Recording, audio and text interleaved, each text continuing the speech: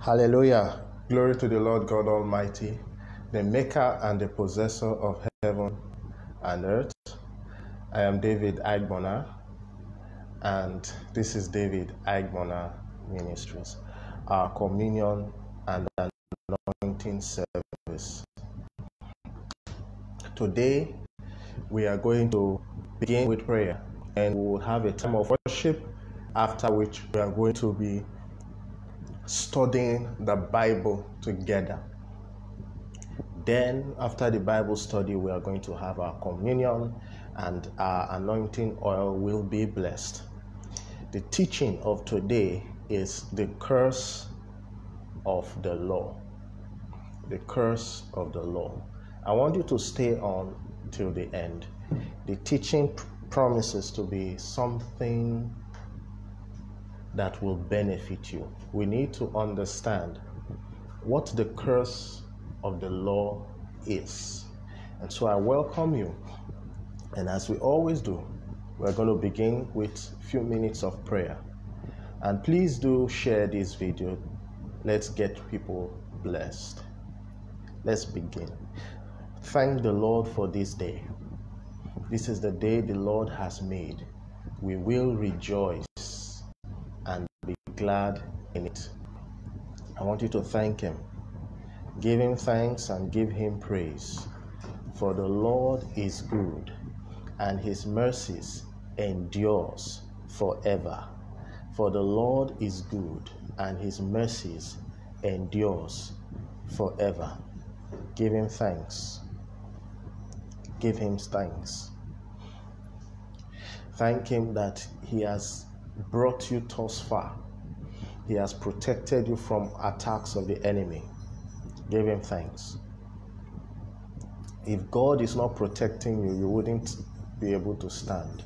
The Bible says, if the Lord does not protect the city, the watchmen labor in vain. It will be a waste of time for you to stay awake if God is not protecting you. Lord, we thank you for your protection. We thank you for your kindness. We thank you for this day that we have again to know you more. For every day is an opportunity to know you more, to grow in spirit. We are grateful, Lord, in the mighty name of Jesus, maker and possessor of heaven and earth. To you be all the glory in Jesus' name. Amen. I want you to let go of every offense in your heart. Let go of every offense. Somebody has annoyed you, let it go. Because you too have annoyed other people. So let it go. Let go of every anger and bitterness. And you're going to speak to God as confessing your own sins unto Him. You're going to confess your sins unto the Lord and ask for mercy. So now confess your sins unto the Lord and ask Him for mercy. Confess the thoughts, the words, and the actions you have taken. Confess them unto Him and ask for mercy. Oh, Heavenly Father, forgive the thoughts we've had, the words we've spoken, and the things we have done that have been sinful. Lord, you are God of mercy. There is forgiveness of sins with you, therefore is your name greatly feared. Have mercy on us, O God. Forgive the lies, the bitterness, the foolish speaking, the gossip, the slander. And help us that, Lord God, we would know where and when to make restitution for wrongdoing. We thank you in Jesus' name. Amen. I want you to now ask the Lord to speak to you. When you ask the Lord to speak to you, what will be said today will be, you will understand it. Whatever will be taught, you will understand it. God will speak to you concerning your situation, concerning your life. So ask Him to speak to you. Ask Him to talk to you. Ask Him to talk to you. For the Lord is good, and His mercies endures forever.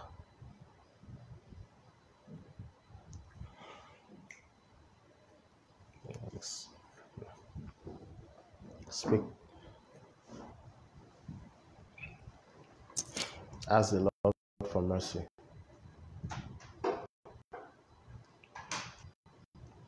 Ask Him to speak to you.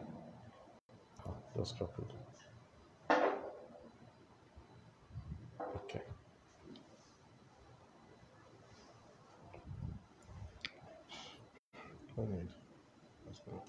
Lord, we thank you for your word. We ask that, Lord, you will speak to us. You will speak, Lord God, to each and every one of us, that we will understand. We want understanding of your word. The entrance of your word gives light. Your word is living, sharper than any two-edged sword, piercing unto the marrow, the dividing of the soul and spirit. Lord, let your word burn in us. Set us on fire with your word. We pray that yokes be broken even in this service. We ask for your presence wherever this service is participated in. We pray for your presence to be mighty. We pray, Lord God, that you will stretch forth your hand to save, heal, and deliver, and that signs and wonders will be done in the name of your Holy Son, Jesus Christ. We pray, Lord God, that even contact with this service will bring miracles and deliverance and salvation. We thank you for answering our prayers in Jesus' name. Give us understanding of the teachings. Give us understanding of every aspect of this service. We pray, Lord God, that our praise and worship will arise as incense unto you, and your blessings will come down upon us. We thank you in Jesus' name. Amen. And in the name of Jesus, we take authority over every evil force and spirit and every wicked spirit that will try to hinder this service. We'll bind them and we forbid them from functioning in the name of Jesus. From transmission to reception, it shall be clear in Jesus' name. Amen. I welcome every one of you. Good morning and thank you for joining. So we are going to have a time of worship, and then the word will come. There will be teaching, and then communion, and our anointing oil will be blessed. The topic of today's teaching is the curse of the law. It's something we need to understand so that we don't become lawless and we don't become legalistic. So I welcome every one of you. Please do share and invite others to join. Good morning, good afternoon, good evening, wherever you are. God bless you. And we're having our brother and a guest who has come in before, Chris Hooks. I'm inviting him to lead us in worship. He will be leading us in worship for some minutes, and then I will begin the teaching. So I'm adding Chris Hooks from Alabama, United States of America. Should be getting the ad any moment. Okay, you're welcome, Chris. Good morning, David.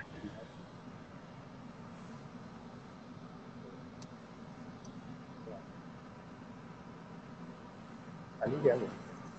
Yes, I can hear you now. Are you ready?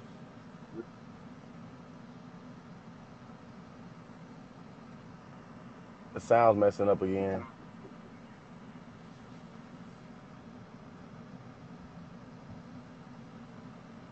Are you able to hear me A little bit. now? Can they hear me?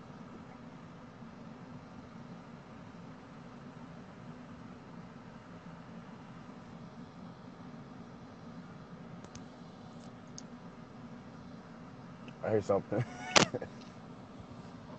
All right. Sorry about that. Okay, Okay. go ahead. Okay. This is called Empty Me. Holy fire, burn away my desire for anything that is not of you and is of me. I want more of you and less of me, yeah.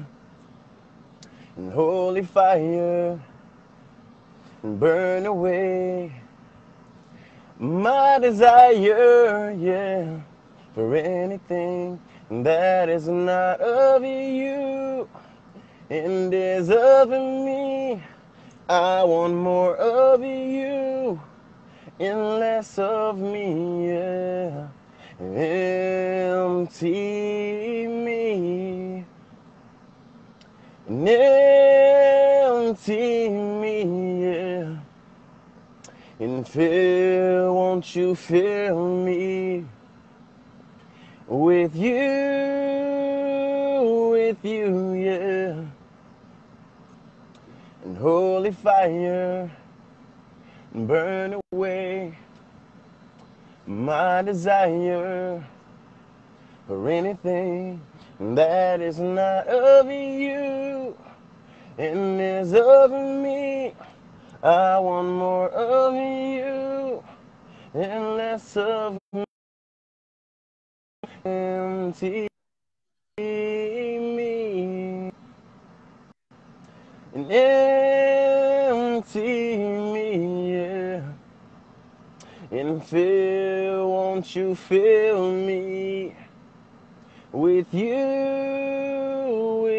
yeah. And thank you, Jesus. And thank you, Jesus. Holy fire, holy fire, and holy fire. Hallelujah. You have any other? Are you done, or you want to give us some more? I was done. Okay, thank you. Okay. May Thank you, the David. fire of God be upon every participant in Jesus' name. Amen. Amen. Amen. Hallelujah. Thank you, Chris. Hallelujah. That's Chris Hooks from Alabama. He is also a gospel singer. As in he, and I think he's going to wax another soon. So probably when his album is out, the next album is out, I will just share it on the page. Thank you for joining. Today's teaching is the curse of the law. Let's understand the curse of the law. We are going to look at Galatians chapter 3. You see, while you are opening to Galatians chapter 3, I'm going to tell you my observation. In every period of Christianity, there is a message that is emphasized. There is a message that is given to the people. And we've had the time of the time when God moved in divine healing. The emphasis was divine healing. We saw that early last century. And then there was a period of faith, justification by faith. We had a period of faith teaching. Now, somewhere along the line, at the time the teaching ministry was actually was growing, there were certain teachers that came up and started emphasizing that we are not under the law, we are under grace. I don't dispute that. Pardon me. I love talking it in. So, pardon me with that. So, a lot of teaching was on. Check to make sure the sound is clear. We not being under the law. That we are not under the law, we are under grace. And a lot of people rejoiced at that, but didn't actually understand what the law was. They were just excited that we are not under the law, under grace, and they felt justified to go and do whatever they wanted to do, assuming that God could not hold them responsible for sin because we are under grace. So that was the assumption then. A lot of teachers were just emphasizing, we are not under the law, we are under grace. You can do this, it doesn't matter. Do that, it doesn't matter. But I listened back then to these teachers who were emphasizing grace, and they never explained what the law was. They never explained what the law, I didn't hear them at any time explain what the law was. But we saw the effect. We had, how will I call it, a generation of professing believers that were no different from those they called unbelievers, except that they were active in organizations called churches. And then sin became normalized, such that the sins you see in the world, you see in the church. And there was this emphasis that of speaking in tongues. You know, when God releases a message, the devil releases a counter. We must understand that when a message is released prophetically for a season, Satan releases a counter a message. At this period of of what we call the Word of Faith movement, where a lot of people now began to teach faith, we had hyper grace teachings come in. People began to emphasize that all you need to do is give your life to Jesus Christ, and then whatsoever, you are not bound by the law. Do live your life the way you want to live it. There is grace covering. The emphasis left the fruit of the Spirit as a means of identifying a believer to so-called tongues. Why I say so-called tongues is because some of these tongues you hear people speaking are not from the Holy Spirit. I have casted out demons from someone who told me herself that she was an agent of the devil, a witch. She confessed to me that she was a witch. Yet, this lady was praying in tongues with me in my own prayer circle. She was in my prayer circle. I had about 5 people that I used to pray with. And she one day confessed that she was to bring me down. That was why she appeared as a Christian. She was praying in tongues. I was surprised. Jesus said, you shall know them by their fruit, not by their tongues. But you notice that this Word of Faith teaching, when it came up, the enemy sent his own. Just as when the owner of the field sowed the wheat, the enemy came and sowed the tares. The enemy brought in his own emphasis on gifts of the Spirit rather than fruit of the Spirit. Because when you believe you are not bound to do the right thing, you will rate yourself according to your giftings and according to what you can bring out as a spectacular act. But when you know that the law being spoken of is not what you were taught, you will be more careful Because Jesus said people who are lawless will go to hell. So we see that there was a movement that came while God was doing his own, the devil was doing his own thing. And we saw a lot of emphasis move from the fruit of the Spirit, from living right to being a tongue-speaking Christian, from being a universal Christian. What I mean universal Christian, that is, you are a believer if you move from this church to the other. We now saw kingdoms being built. They were actually prisons, but they were called churches, whereby if you move from this church to the next church, they treat you as though you are not born again until you pledge allegiance to their denomination by going through their own foundation teaching. Even if you were baptized before, they baptize you again, and then you must now begin to talk like them and call the pastor Papa, and the pastor's wife, even if she is not even called into the ministry, you call her Mama, and then they accept you into their fold. That was what the devil did. He convinced preachers to take the emphasis away from the fruit of the Spirit, which is the universal identifier of the believer. The fruit of the Spirit is the universal identifier of the believer. To take the emphasis away from that to the denominational display of gifts. And so people rated themselves by praying in tongues. I pray in tongues. I pray in the Spirit.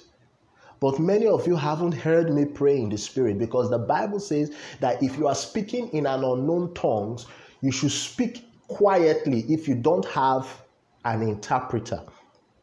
You don't publicly speak in an unknown tongue if there is no interpreter. But the early Christians practiced this. When someone spoke in tongues, there was an interpreter. The church was familiar with this. But in these last 30 years, we see that people are praying in tongues without interpreter, and they are doing it indiscriminately. Some people even make mockery of it. I know of a denomination, a large denomination in my country, that they were telling people they would teach them how, they are new members, they would tell them that they would teach them how to pray in tongues. And you have prostitutes, you have drug dealers, you have adulterous men. When they are with their fellow denomination members, they begin to babble and say that they are speaking in tongues. It became a plaything. I once asked somebody, the tongues you have spoken, what are they about? Because when I pray in tongues, there are times I have an understanding of what I am praying about. I pray in tongues for hours, but I don't do it publicly. The Bible says in 1 Corinthians chapter 13 and 14 that we are to pray privately if there is no interpreter. But the emphasis moved away to we are not under law, but under grace.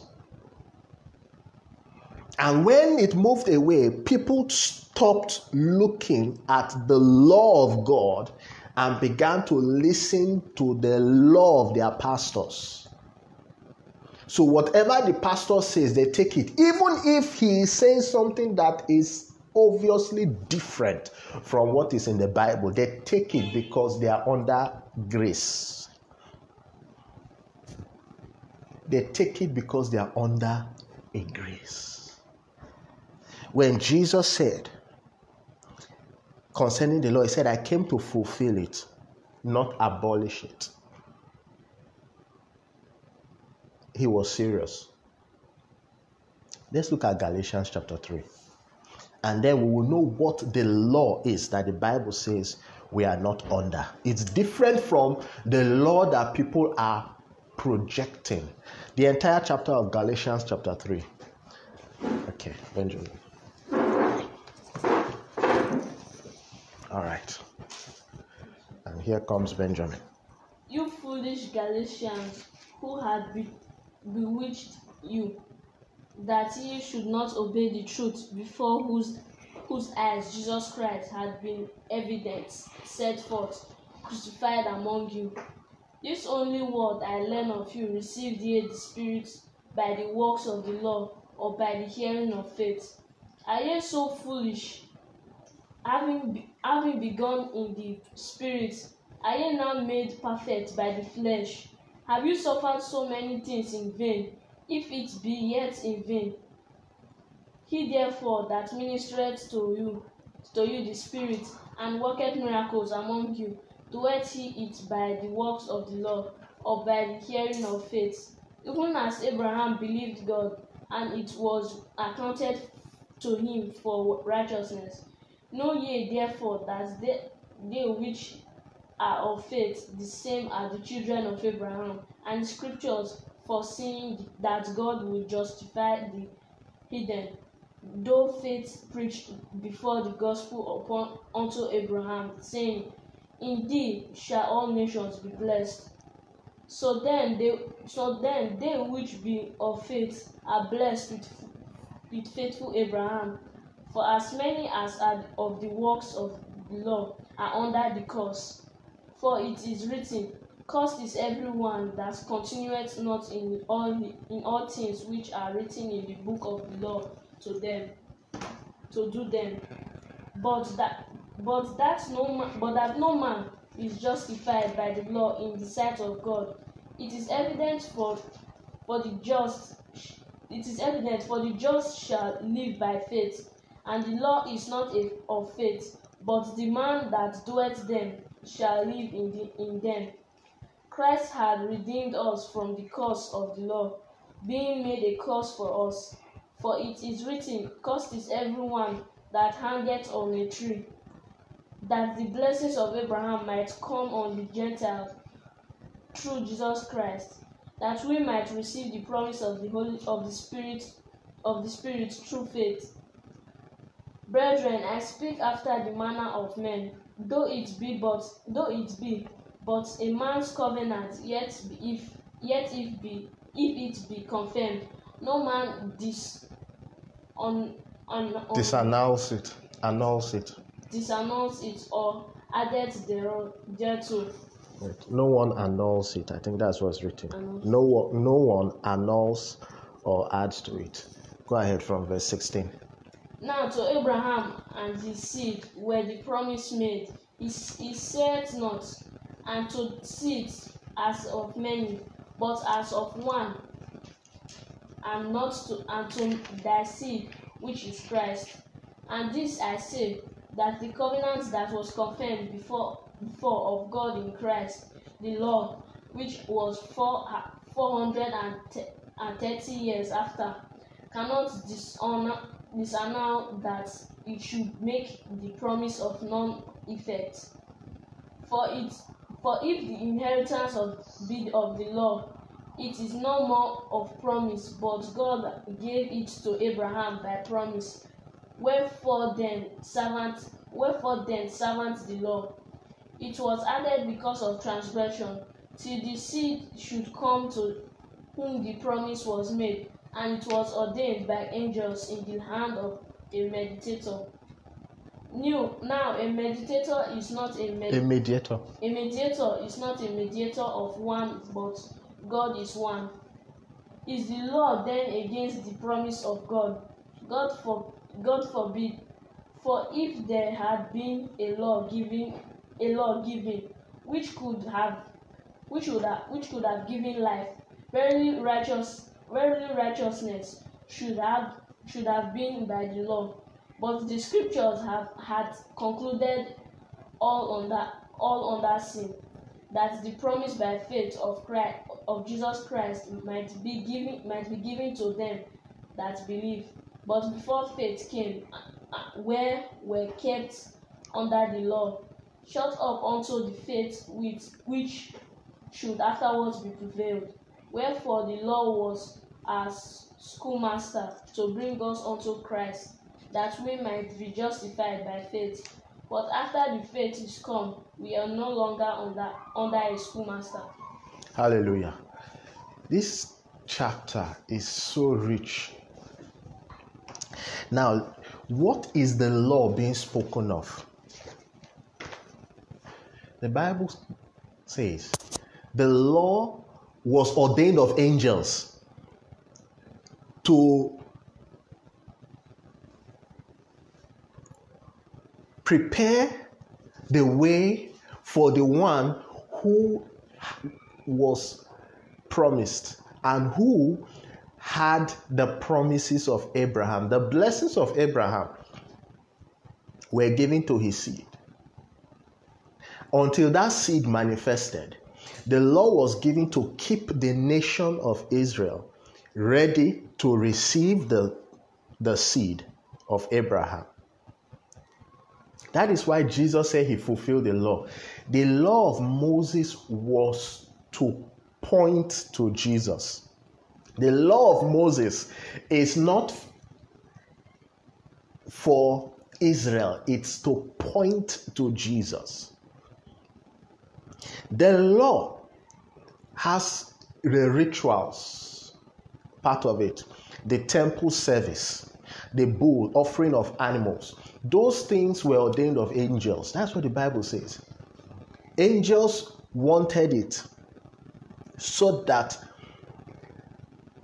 the nation will be ready for Christ's coming. They will be under check until Jesus comes and shows the way. That is why on the Mount of Transfiguration, when Jesus was transfigured on the mountain, Moses and Elijah appeared and were talking to him. And after that, a voice from heaven came and spoke, saying, "This is my beloved Son, hear ye him."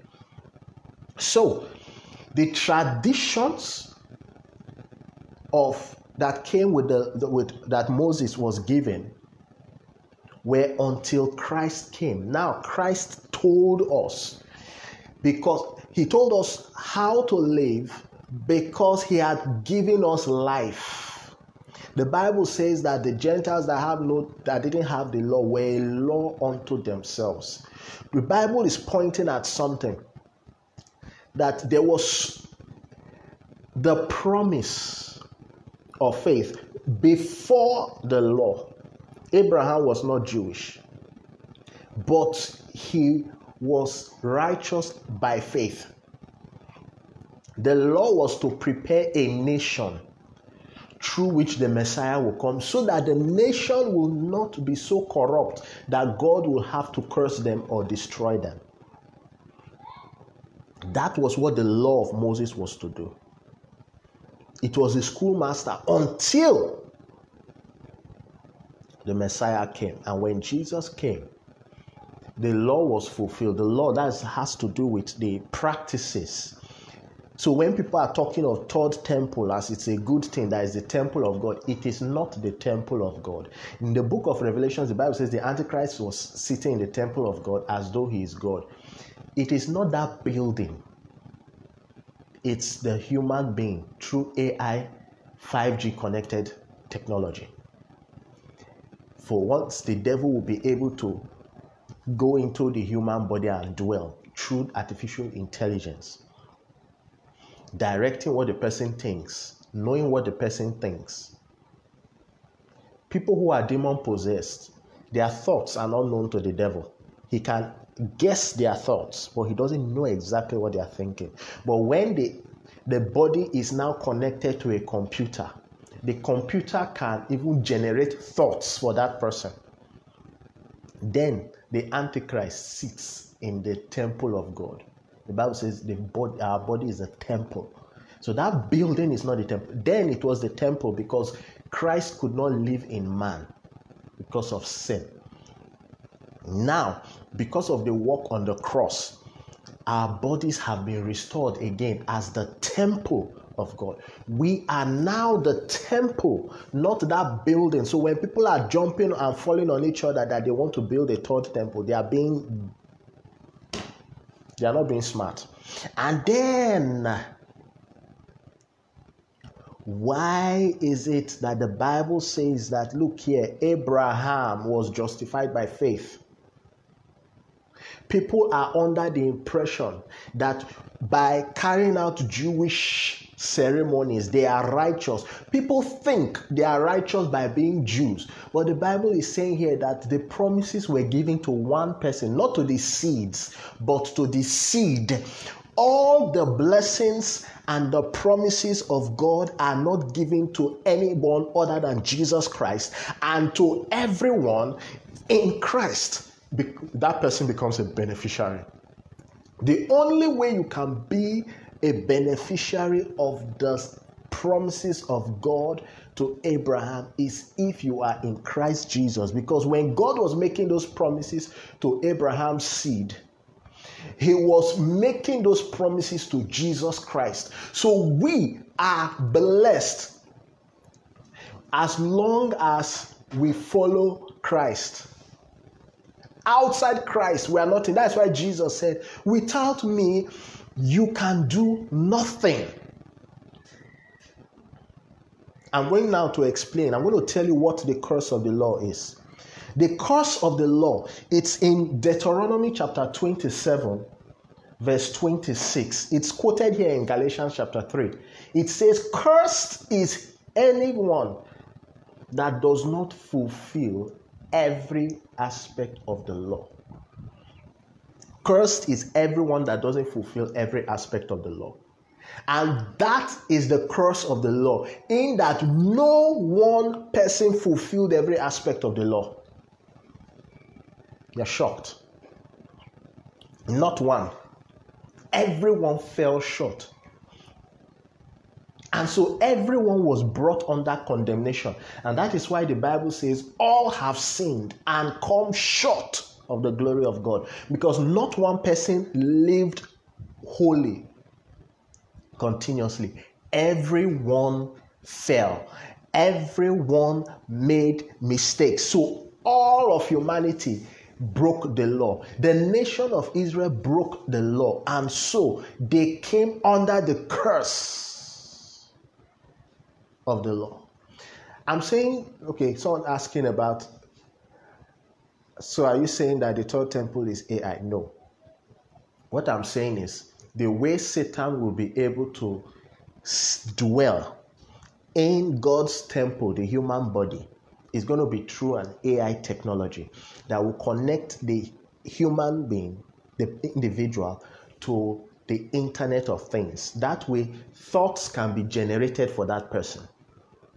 So the human body is the temple of God. But Satan has not been able to generate the thoughts the way he would want to control a human being. Even those demon possessed, they can repent. That is because the devil does not have 100% control over them. So now, back to what I was saying. Everyone has fallen short. Everyone has sinned. Everyone has come under that condemnation that we sinned.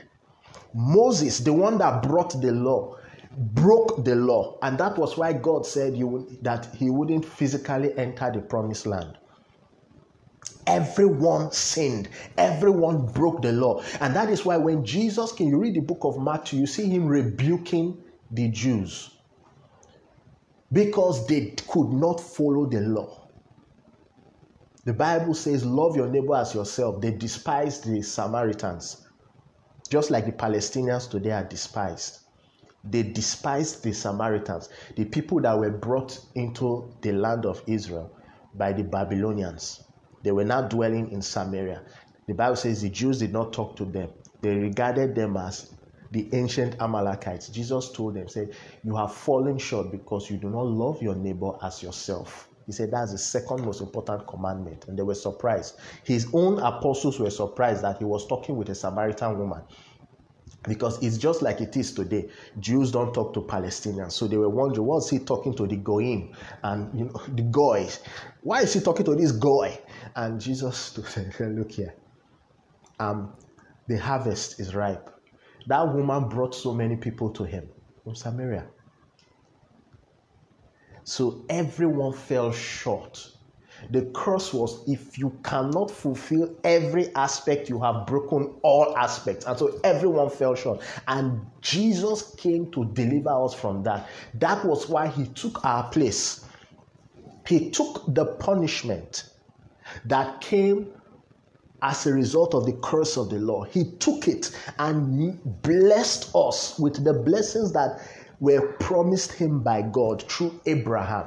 He blessed us in that all we need to do, just like Abraham did, is to believe in him, is to accept him as our Lord and Savior. By doing that, we acknowledge that we cannot keep God's law by our power, that we need him to keep God's law. And so we come into him. We come under his umbrella. We come under his umbrella, and then he covers us up. And he guides us by his Holy Spirit to keep God's commandments. You should know this, that the law of Moses had the moral aspect. Love your neighbor, do not commit adultery. And it had the ritual aspect. If a lady is in her period, she is ritually unclean. If a lady, if a man does this, he has to go wash his hands. When they return, they wash themselves. They sacrifice every time they sin. That was the ritual aspect that was to cover sin. It was that aspect has been taken care of now. So now the moral code in the Bible, in the Torah, we can keep by the Spirit of God's assistance. Now we have the ability to love our neighbors, irrespective of their race, skin color, or social status. We love them because we now know that we are all one in Christ. There is neither Jew nor Gentile in Christ. We are one. The Bible says that we are one body. People have been lying and saying that the church is grafted into Israel. That is a lie.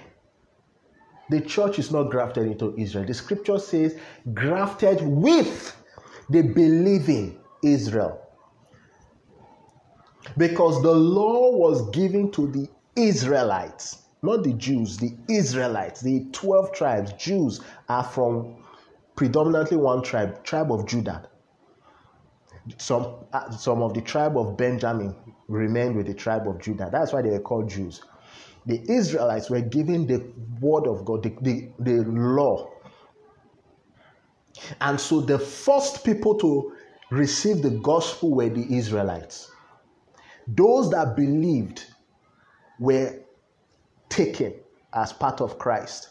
And then the non-Israelites who believed were also taken to be part of Christ. So we are not grafted into Israel. We are not grafted into Israel. We are grafted with the believing Israel. We come together as one, as the new Israel of God. The Bible calls the church the Israel of God. So when people are making it look like it's all about Israel, it is wrong. That is why the scripture is saying that before the law, there was a promise made. Before the law of Moses came, a promise was made to Abraham. So that law was not the first, is the promise. Abraham was not counted righteous because he wore a tefillin on his head, this box. He was not counted righteous because he wore the zit. You know that shawl, prayer shawl. He was not counted righteous for that. Abraham was not counted righteous because he spoke Hebrew. Abraham was counted righteous because he believed God. And let me tell you, that belief is not a passive acceptance of a situation. But what you believe, you live it. You become what you believe. You act what you believe. You speak what you believe. Belief, that faith, is a transformation. It's not just information.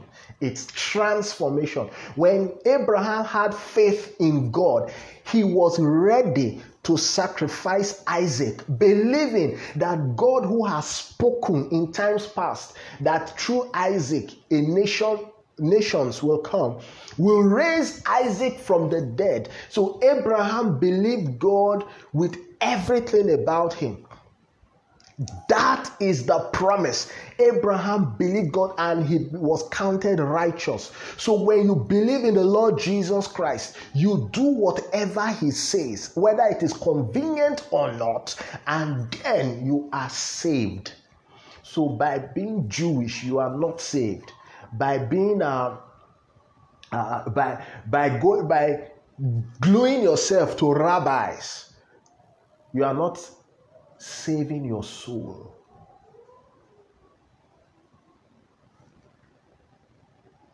You are not saving your soul. Let's look at a scripture. 1 Corinthians chapter 12, verse 13. 1 Corinthians. Can you put it as a comment? 1 Corinthians chapter 12, verse 13. Please do share this video. 1 Corinthians chapter 12, verse 13. For by one Spirit we were all baptized into one body, whether Jews or Greeks. When he's talking of Greeks now, he refers to the Gentiles, the non-Jews. Whether slaves or free, and have all been made to drink into one Spirit.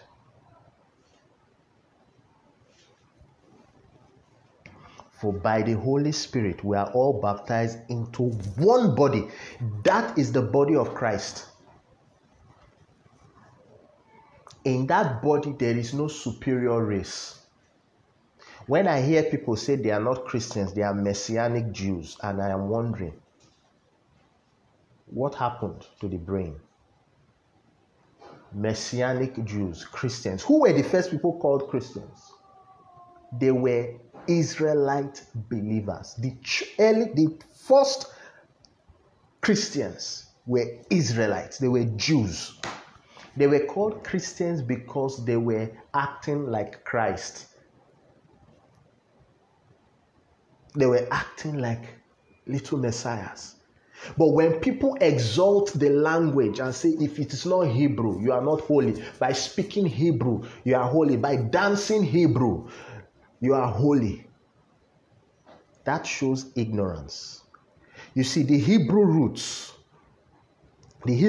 movement, those that emphasize being Jewish rather than being Christian, the Hebrew names people, those that want to say that no, it's not Jesus, it's Yahusha. Later they say Yahuwah. Sometimes they get confused. Have you noticed that they lack the power of the Spirit? Show me somebody that is calling Yahuwah and saying he wants to speak Hebrew in every aspect, and I will show you a person that is void of testimonies of miracles and healings. He is someone that you hardly ever hear him lay hands on the sick and the sick recover. I rebuke you, devil. Sometimes people get moved by demons to make noise when I'm live. Ignore that noise. Do you know such people, they end up going back to the law of Moses. They are the ones singing about the third temple. They are the ones who are trying to be Hebrews.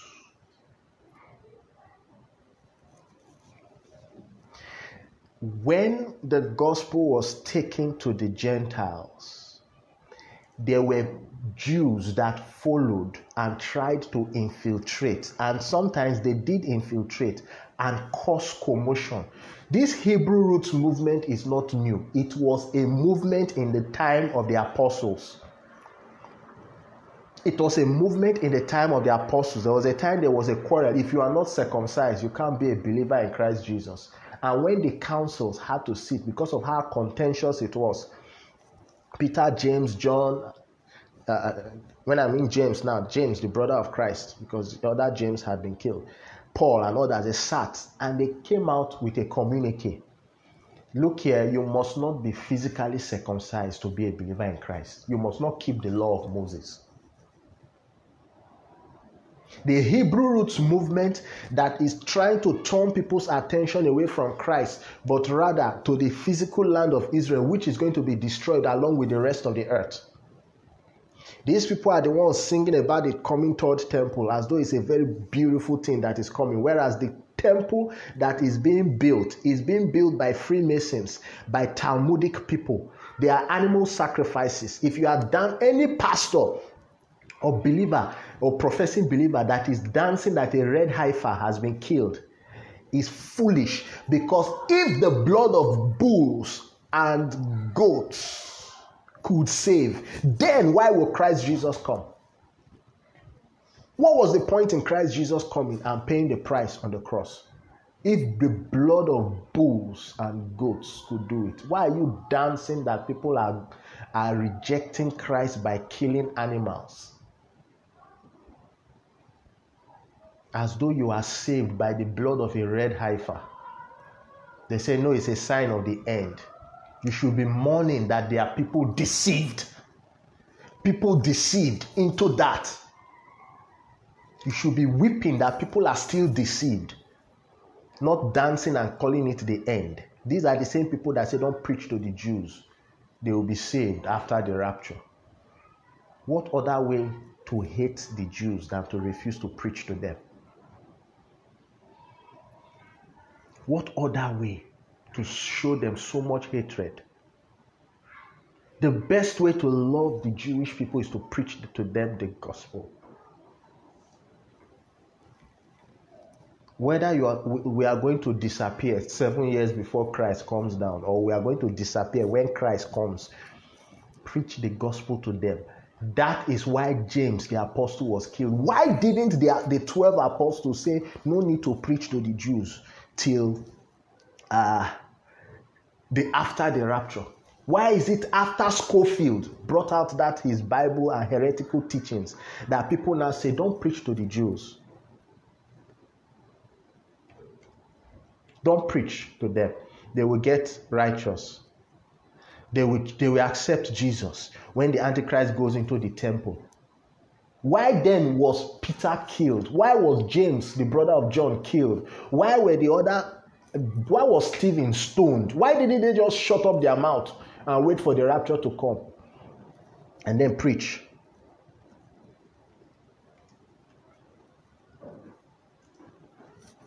We should be careful, because these people don't want the Israelites to receive the gospel, so they are teaching heretical dispensationalism so that the Israelites will be kept out of the gospel that the early church were sown into, to killed, oppressed for preaching to them. Why didn't they just wait?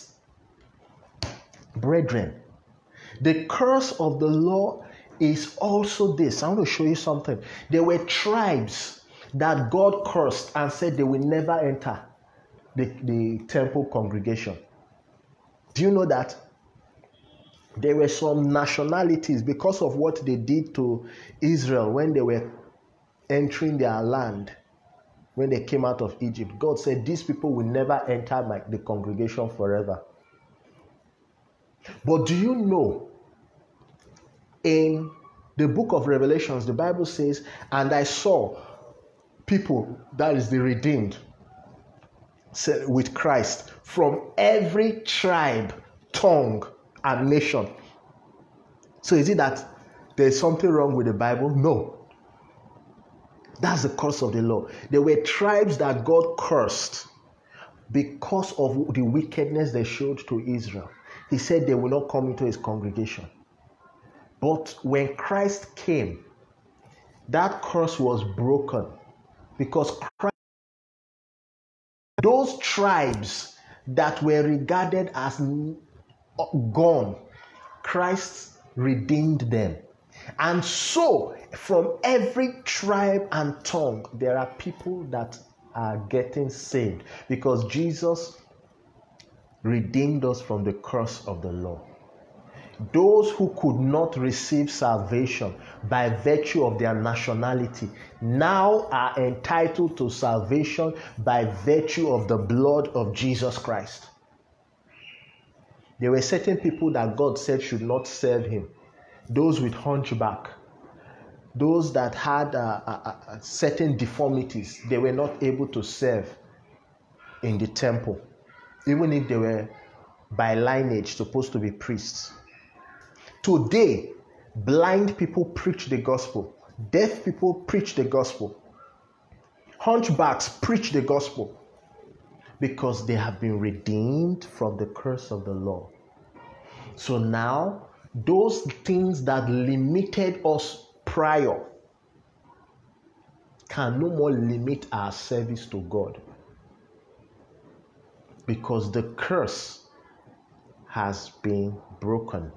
Now mankind is saved by the blood of Jesus Christ, but those who will receive that salvation are those who will believe in Christ Jesus.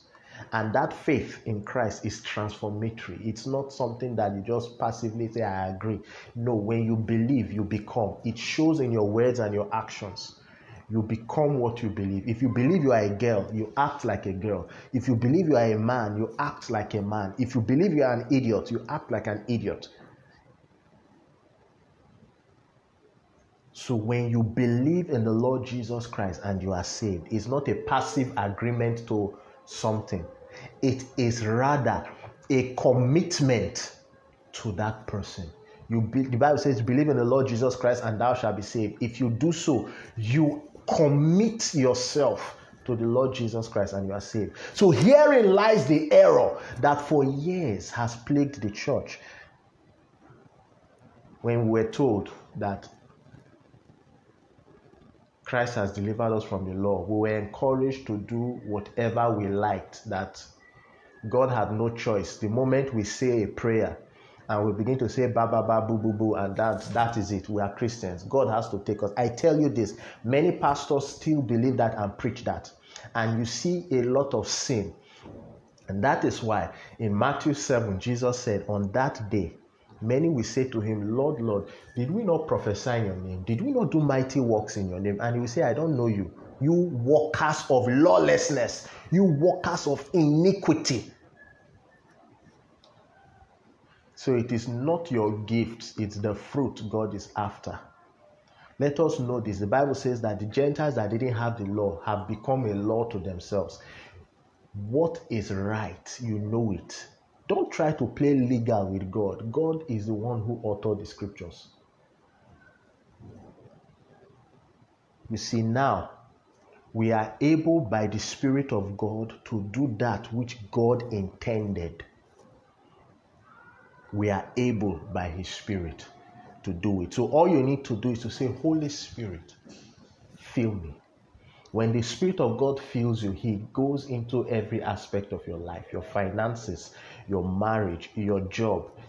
You now do things to please Christ. That is what it means to believe on the Lord Jesus Christ and be saved.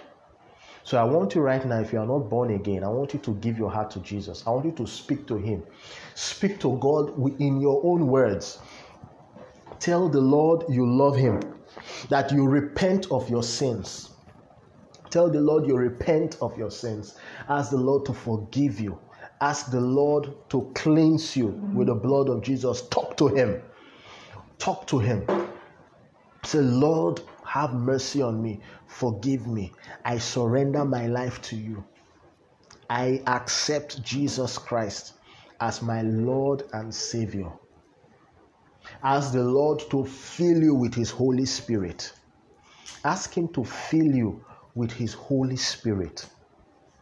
Ask Him to fill you with His Holy Spirit. Is my mic still out? Okay. Ask Him to fill you with His Holy Spirit and to write your name in His book of life. The rest of you who are already born again, I want you to ask the Lord to give you a love for righteousness and a hatred for iniquity. That He should give you the grace to give you the grace to walk right. Yes, many who believe in the rapture, when I say rapture, I mean that the church will be taken away 7 years before the return of Christ. They are preaching to the Jews, and that is true. They are preaching to the Jews, but not all. Not all are. Because they believe that in the 7 years of tribulation, the Jews will just accept the gospel. But so I agree that there are people who believe in that 7-year period that are still preaching to the Jews. All of us are to preach to the Jews. Whether you believe that or you don't believe that. All right? You are a believer. So ask the Lord to give you the grace to live right. Ask Him to give you the grace to live right. Ask Him for that grace. The important thing is that each and every one of you lives holy. If a trumpet sounds and we disappear 7 years before the return of Christ, you are holy. We are all together. If it is not that way, but rather Jesus comes the second time and the trumpet sounds and we are caught up to meet Him, we are all holy. So the important thing is that we should stay holy. Whichever way, whether it's a Mercedes or it's a Jaguar that comes to pick us, it's our vehicle, we enter. So ask God for that grace to walk in holiness and in righteousness. Ask Him for that grace. Ask Him for that grace. Lord, we thank You for Your word. We thank You for Your faithfulness. Lord, give us the grace to serve You. And for everyone who has given their hearts to You, Lord, we pray that You will keep them holy and righteous till the day they meet You. We pray, Heavenly Father, that our lives shall be all about Jesus, not about us. We thank You in Jesus' name. Amen. Amen. We're going to take our communion. And those of you who gave your life to Jesus Christ and others, I want you to get baptized in water. Get baptized in water. As any believer, any baptized Christian is qualified to baptize.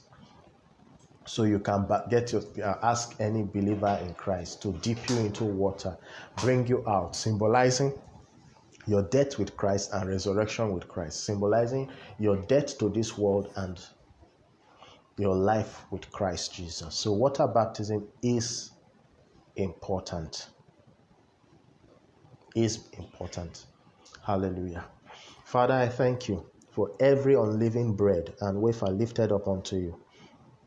In obedience to Your word, we take this communion and we place a demand, O Lord, on this communion, that as we take of the body of Christ, as we eat the body of Christ, we receive a replacement for that which is damaged, every good thing that is damaged and missing in our lives.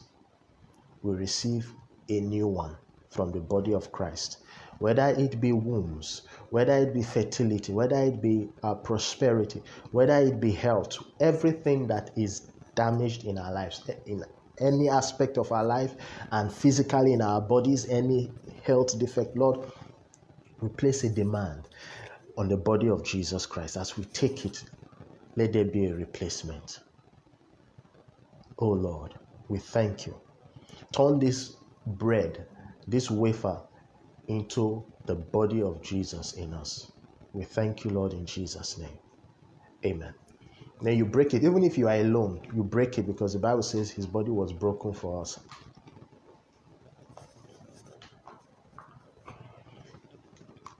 And then you take your fruit juice.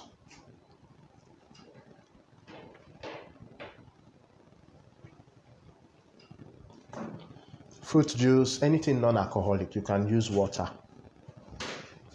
Jesus was so concerned about the communion that he said, as often as you do this, do it in remembrance of me. He was more concerned about this communion than celebrating Christmas. He was more concerned about the communion than we arguing over his birthday.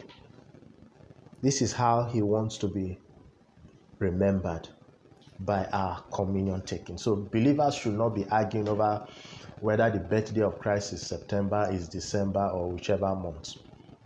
This is how we remember him. If you want to celebrate the birthday of Christ in January, you are free to do so. You are celebrating Christ, but this is what he emphasizes. And so every church, every believer should take communion as often as you choose, but often. The key word there is often. Jesus said, as often as you do it in remembrance of me. So as we take this communion, the blood of Jesus Christ comes into us. The Bible says the life of all flesh, the life of all flesh is in the blood. So when we take his blood, we take his life. And his life is a life of holiness and fullness.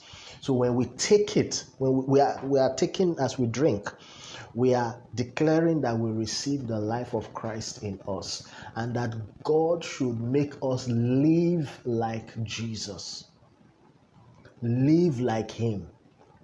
Lord, we thank you for every cup lifted unto you and the contents of this cup. We thank you. We ask that you turn it into the blood of Jesus. We ask, Lord God, that as we drink, we will drink the blood of Jesus, his life into us. That now, what we would live like Christ lived. He walked in holiness. He walked in divine health. Lord, we want to live like that. We want to love you. We ask, Lord, that it be our portion now. In Jesus' name, amen.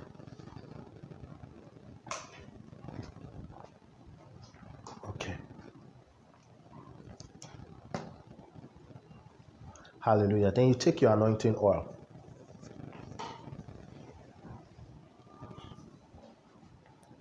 You take your anointing oil.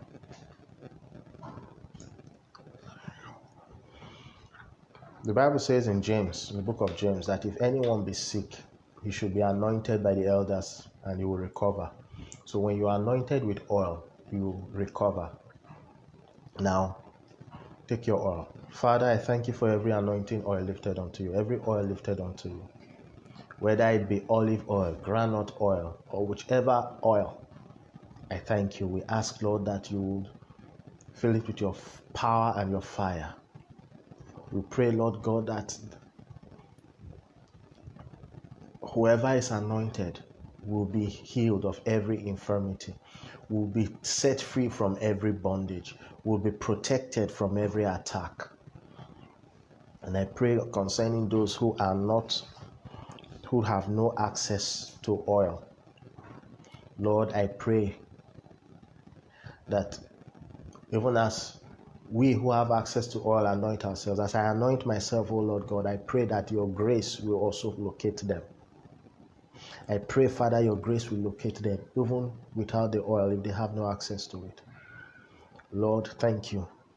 Bless this oil in our hands and turn it into holy anointing oil. We are grateful in Jesus' name. Amen. So if it is olive oil, if it is any other kind of oil, cooking oil, just get a little and anoint yourself. I receive it in Jesus' name. Amen. That's what you do. So thank you for participating in this service. Thank you for sharing this video. God bless you for sharing it. Feel free to download it. Download, share. Because videos can disappear from the internet, but when you download it, you have a copy which you can decide to upload on your own site. You have my permission. But let this teaching not disappear. Download, share, or record it anyhow you want to do it, because teachings are disappearing from the internet, and the time is coming that even to be illegal to preach. But for now, let's do what we can. Thank you for participating in this service. May Yahweh bless you and keep you. May Yahweh cause his face to shine upon you and be gracious to you. May Yahweh lift up his countenance upon you and give you peace. Amen. Please like this page on Facebook. Click follow. You see options appear. Click see first. That way you are sure of bypassing the censorship. And if you are watching through any social media channel and you are not subscribed, click the subscription button below. A bell notification sign is supposed to appear. It's supposed to be by the button even. You click on it. If there are options, click on all. God bless you. Thank you.